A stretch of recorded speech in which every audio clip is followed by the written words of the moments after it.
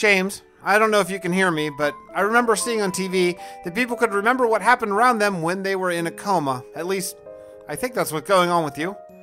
I just finished the first day since I had to move you out of our frozen over bunker.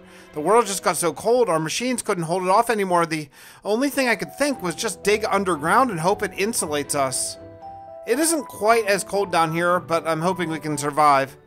I wasn't able to bring anything with me from our Arctic wasteland in our frozen planet, and there's no way to return.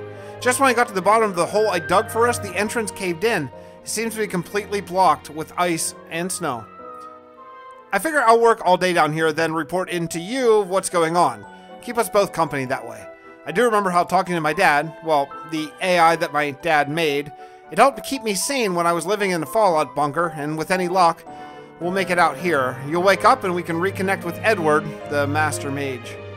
Damn, it's so cold in this room, but I think I need to keep you frozen for now until I figure out how to wake you up. I'm tired, James. I'm going to go to sleep and continue working on this tomorrow. Sleep well.